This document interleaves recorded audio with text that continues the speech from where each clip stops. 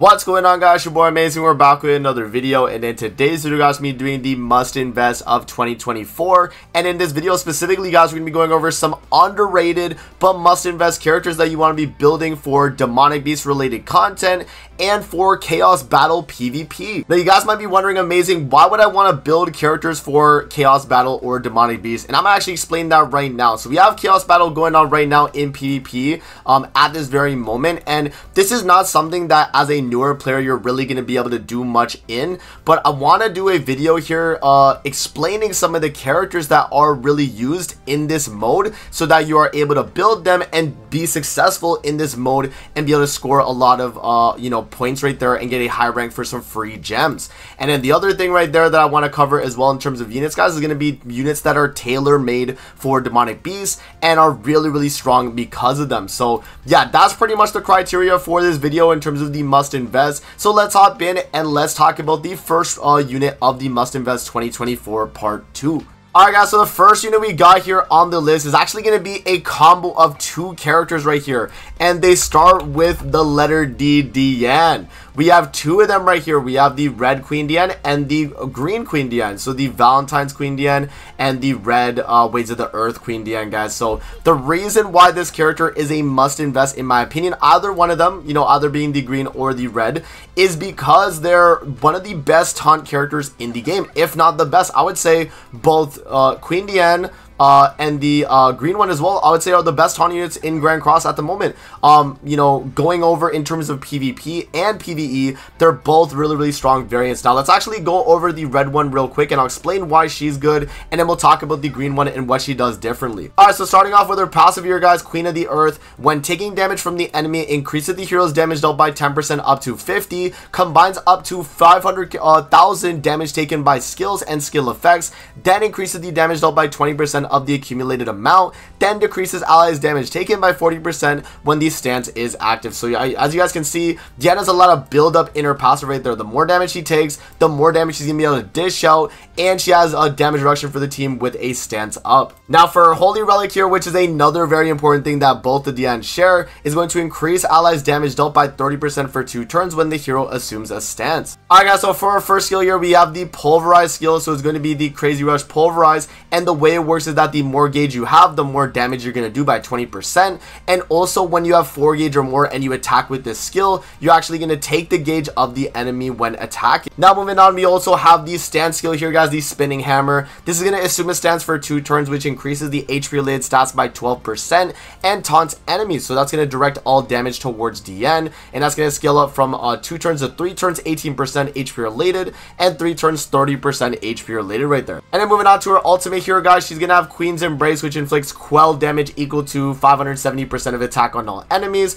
then actually heal all allies HP by 30% of the damage dealt. And as you guys can see here, the damage dealt is going to be 50% at 6 out of 6 per active stance on self. So that's pretty much the red one right there, guys. Now in terms of what the green one does differently, the green one in my opinion is better of the two, and the main reason why is because she actually has 2 things in her kit that make her better for just general content in the game. Now we have the PvE part of her passive, where in addition, when the hero uses a skill in PvE, you gain 10% attack related stats, which is really good. And then the symbol of love part of her passive here, where applies symbol of love on the hero at the start of the battle, and when assuming a stance, the hero's HP related stats are increased by 20%, and when the stance is removed, the allies actually critical defense will increase by 30%. Now symbol of love specifically is going to increase allies basic stats by 3% for each ally that takes damage from an enemy skill. So your attack, defense, and HP are actually going to increase every time an ally takes damage, including Diane herself. So as the team is taking damage, you're going to get basic stat build up,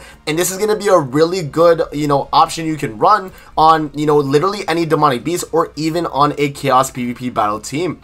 And so yeah, in terms of her skills and what's actually different, guys, her single target here is just going to be straight up single target pierce, which is a little bit worse of a skill versus the other Queen Diane. So yeah, we also have Queen Diane having a stance skill as well, the green one, just like the red one. And the way this one works is that it assumes a stance when which taunts enemies and decreases damage taken by 40% when attacked for 2 turns. The higher the rank of the actual taunt right here, the amount of ultimate move gauge will actually be decreased. So you guys can see you're at the rank 2, you actually take 1 ultimate move gauge whenever whenever they attack you. And then at the rank 3, we're going to have 2 gauge whenever attacked, and you're taunting with the damage reduction. So you still have that damage reduction that you would have got, you know, with the other Queen Diane, but you actually gain it now with this one. And you have a bunch of basic stats with the critical defense up if you do get your stats removed as well. So yeah, no, overall, guys, I mean, those are really the only things that are different about the DNs. You know, the Holy Relic is going to be the same. The Ultimate's going to be the same. So those things I don't really have to mention, but that's why this character is so strong. Both of them having taunts and being able to do what they do. They both have ways of doing gauge reduction, and they also both have ways of providing support for the team, either through, you know, this DN being able to provide damage reduction and the damage dealt, or this DN being able to provide basic stats, damage dealt, damage reduction, and also the fact you get critical defense as well. So yeah, guys, that is going to be the character right there. Let's actually move on from DN and talk about another really good character that I think a lot of you guys might not have fully built yet, that is a must build in 2024 or must invest, and that's actually going to be Freyr. So for you guys that don't know, Freyr is a Ragnarok character, not actually a part of the 7 Deadly Sins story, but he is a character that released and is one of the best PvE units in the game, and is a viable option in Chaos Battle, as I mentioned, because of the fact that he has ways of supporting the team, even though he's not actually going to be a main DPS in PvP, let's say. Alright, so let's actually go over his kit here, guys. So for his passive right here, Divine Flames, allies become immune to ignites. That's actually a pretty good effect, considering, you know, some characters in Chaos Battle, or even in general, you know, Demonic Beast content. Look at like the Nidhogg Demonic Beast, guys, where when you get ulted, you get ignited, and then also when Skull and Hati, where floors 2 and 3, they start to apply ignites on you.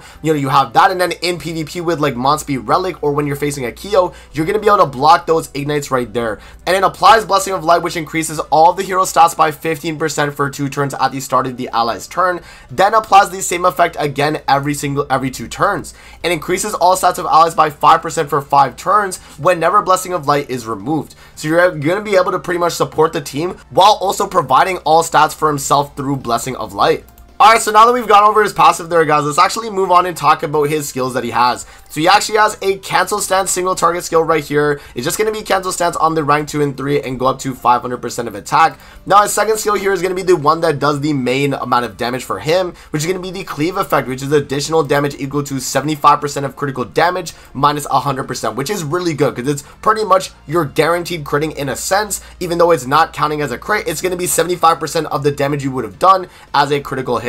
And so that scales up from 200, 300, and 500% of attack, which is a very, very strong skill that Freyr is able to use. And then moving on to his ultimate here, guys, this is going to be the second death ultimate in the game, the first one being the original, the one Escanor, and Freyr is able to do the exact same thing. So death is going to be 100% of final damage as additional damage and random on death. So it's going to be hitting pretty much anybody that, you know, once you do kill one person with the first hit, the second hit will hit another person, or if it's on that same target, the second hit will hit the same target. This is going to be a way you're able to do double damage caps in Demonic Beast, or even in PvP where, you know, you have a very tanky opponent, or you have 2 enemy, you know, characters that you need to take out. Freyr ultimate can hit one and the second one, and then you're going to be able to take them out instantly. And then moving on to his Holy Relic, guys, this is what makes him viable in PvP, in my opinion, on a Chaos Battle centric team. And the main reason why is because it increases allies, applicable allies basic stats by 5% and damage dealt with single target attacks by 5% for each applicable ally on the battlefield, either being Ragnarok or unknown allies. So you're able to run them on 2 different team comps in that Chaos Battle setting, or if you're in Demonic Beast Battle, you're able to run them alongside Ragnarok or unknown related characters to get that extra basic stats and single target damage to boost, you know, the allies and also Freyr's damage himself.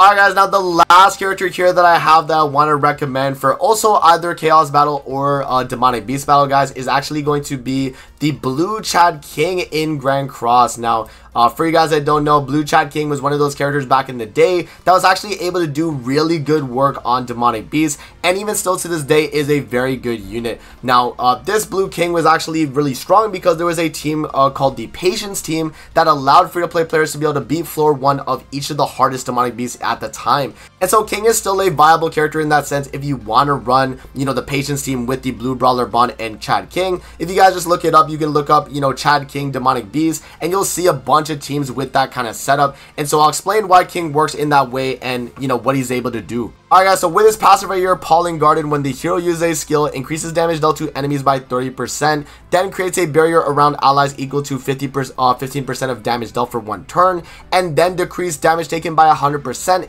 and increase damage dealt by 25% for the characters in that shield. So King is able to provide a shield, guys, that gives you the amount of damage dealt you done with your attack skills as a protective shield for you that also allows you to deal more damage as well. So when you actually coincide this with King's Holy Relic, which actually adds on more to that, it's actually going to increase the hero's damage dealt by 15% and increase basic stats of allies protected by the hero's barrier by 15% as well. So you get a lot more damage dealt and basic stats when attacking as you have the shield up from King. And so hopping into his skills here in terms of what he's able to do, guys, we have the first skill being the Power Strike AoE, which is going to deal damage equal to 110% of attack on all enemies. Power Strike is going to be additional damage equal to the enemy's resistance, so the higher resistance the more it does, and it's going to scale from 110, 165, and 275% of attack.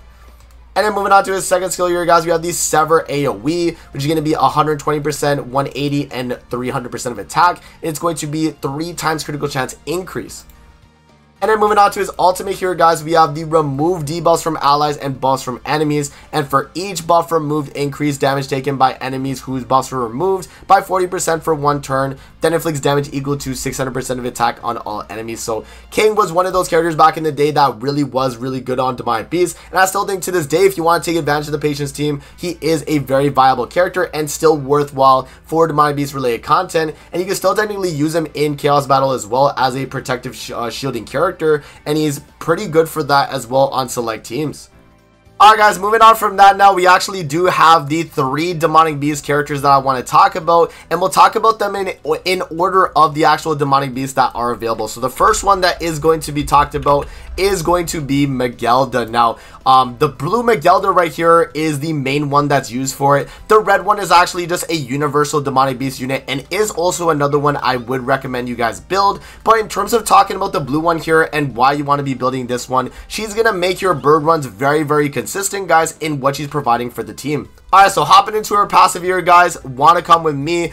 In the Bird Demonic Beast battle, every time an ally's remaining HP is full, applies 1 effect on the hero, which increases all stats by 8% for 5 turns, stacking up to 5 times. So you're going to be able to get up to 40% all stats on all your allies by having their HP fill up. Now, that might be a little bit of a harder thing to do in the Demonic Beast, and you might not think it's very consistent to do, guys, but the way you make it consistent is going to be through the Holy Relic, where when the hero uses a recovery skill in the Bird Demonic Beast, removes 1 debuff from allies, then applies 1 effect on the hero, which increases all stats by 8%, stacking up to 5 times, and this does not actually stack with the unique ability, but you're going to be able to pretty much force the main ability a lot faster just by using the recovery skill in the first place. So a very strong Holy Relic at that. And the way you can use Meliodas in advance, guys, is because her relic comes from the bird, what you'll have to do is you'll actually have to use her and grind the bird till you have enough to be able to get her relic,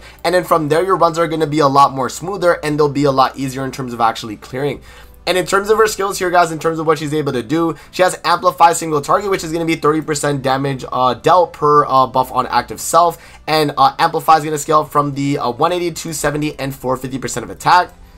And then moving on to her second skill here, guys, this is the recovery skill she's going to use to be able to heal the allies and provide the all stats with her Holy Relic. Heals HP of all allies equal to 130% of attack and rejuvenates for 1 turn. It's going to add additional recovery equal to 60% of the HP recovered at the start of every turn for every turn rejuvenates available. It's going to be 130% of attack, 195%, and then 325% of attack. And then moving on to her ultimate here, guys, this is going to be the Power Strike Single Target Ultimate, which is going to deal additional damage equal to enemies that have higher resistance. So the higher the resistance, the more damage dealt this ultimate is going to do. Alright, so that is going to be the Valkyrie Meliodas right there. I will briefly cover the red Meliodas here, guys. I don't want to go too in-depth with this character, but she is another option that you can run on the bird, and also for other Demonic Beasts, as her passive here pretty much allows you to use it in Demonic Beast battle, but it still, you know, gives you the option to be able to run it in multiple different Demonic Beasts. Now, for her passive here, increases allies HP related stats by 6% up to 30, and fills 1 orb in the ultimate move gauge every time the hero uses a skill in Demonic Beast battle. allies who have their debuffs removed from the hero skill will recover 20% of their maximum HP. So this Miguel is not able to heal, and her Holy Relic from the blue one does not work with this one in terms of being able to heal for all demonic beasts, and so you're only able to really use just the passive here and this cleanse card to be able to heal allies through that. So that's kind of the way this Miguel works, is she's not as insane as the blue one in terms of bird, but you are able to use this one in all other demonic beasts. Alright guys, so the next character in the list that I have in terms of the actual demonic beasts themselves, so I mentioned the 3 demonic beast units at the beginning. So Miguel, we have the second one gonna be Jormungandr. So Jormungandr is gonna be a really strong character. She is made for the Eithirnir demonic beast or the Deer demonic beast battle, and she is really good for it. In terms of what Jormungandr is able to do, guys, if we read her passive here, at the start of every turn in Demonic Beast Battle, Eithirnir applies an effect on all allies which increases all stats by 30% for 2 turns, and if 3 allies each use skills once or more, the same effect is applied to all allies again, and the effect is removed from heroes who use skills after the effect is applied, and the effect applies once per condition. So you're going to be able to pretty much stack up to 60% all stats pretty much every turn, as long as you keep following the rules of the passive. And then moving on, guys, if you are able to clear Deer enough with just this regular passive, you can unlock her Holy Relic, where it removes debuffs from all allies and increases ranks of all skills when each 3 of the allies use 1 or more skills in the Eithirnir demonic beast battle. So you're able to get rank ups on the skills and cleansing allies debuffs. In terms of what her skills are able to do here, guys, we have her single target here being a healing ally skill. So inflicts damage equal to 200% of attack on one enemy and restores HP of the ally with the lowest HP ratio by 80% of the damage dealt. And that's actually going to become all allies on the rank 2 of 30% damage dealt, and then 40% damage dealt all allies with 400% of attack right there. Alright guys, now moving on to her second skill, she has the buff strip, which is going to be very useful in the demonic beast battle for Eithirnir, because the boss is going to have some points in the fight where he has you know, buffs on himself, and also on the rank 3 where you're able to cancel stance, which could be viable in some of the stages as well. And then moving on to her ultimate here, guys, she's going to be able to provide all allies damage dealt up to 42% at 6 out of 6, and inflicts damage equal to 945% of attack on one enemy. So yeah, no, Jormungandr is going to be the best unit pretty much for Eithirnir, and you want to definitely run her if you're getting into the game and just trying to clear the Eithirnir demonic beast. Now moving on to the last character, guys, that I have in terms of the list for demonic beast specifically is going to be Red Thonar. So as I mentioned, the bird, deer, and skull and haughty are going to be the 3 demonic beasts that as a newer player or even just getting into the game you want to be focusing on, and each of these characters are must invest because they're made tailor made for each demonic beast. And so Wanderer Thonar is going to be the one that's tailor made for the skull and haughty demonic beast. So let's actually read what she's able to do. Alright, so for her passive here, in skull and haughty demonic beast battle, increases the hero's damage dealt when using ultimates by 200%, and increases allies damage dealt using single target attacks by 30%. Increases allies attack related stats by 40% for 3 turns every 3 times they inflict damage on the enemy. So once you do attack them 3 times, you're actually going to cycle 40% attack related stats for 3 turns, which is very good. Now once you do clear skull and haughty enough, guys, with the Wanderer Thonar, you're actually going to unlock her Holy Relic, where both increases allies HP related stats by 10% up to 4 times, and fills allies ultimate move gauge by 1 whenever the hero uses skills in the skull and haughty demonic beast battle. So as you are using skills with Wanderer Thonar, you're actually going to be able to rush ultimate for the entire team, while also giving them a lot more HP related stats, meaning they can lifesteal, start turn heal, and also just have a lot more general HP to tank. Moving on in terms of what her skills are able to do here, guys, we have her single target being a cancel stance on the rank 2. Now the disable stance skills effect doesn't actually work. It's only the first part here where it's remove stance. So even though this is a debuff, it doesn't necessarily matter too much right there. And then moving on to her second skill, she has single target gauge reduction, which is going to be 1 gauge on the rank 1 and 2, and then 3 gauge on the rank 3. And then moving on to her ultimate here, guys, this is not actually a good ultimate for Skull and Haughty because it is weak point and you're not able to debuff him. But remember that in the passive it says that what increases the hero's damage dealt using their ultimate move by 200% because of the fact that the ultimate itself is not actually very strong against the boss itself. Alright guys, so that is going to be the video right there for the must invest characters that I have in 2024 part 2. Let me know if you guys want to hear more characters that I actually have that I could let you know that are must invest, because I know there's still a ton more characters that I haven't even mentioned in these videos, guys, that are still very good that you guys want to be investing in. So let me know in the comment section below if you guys want to see more videos like this. And that's going to be it, and I'm going to see you guys on the next one, man. Peace out. Hope you guys have a great rest of your day, man. See you later, guys.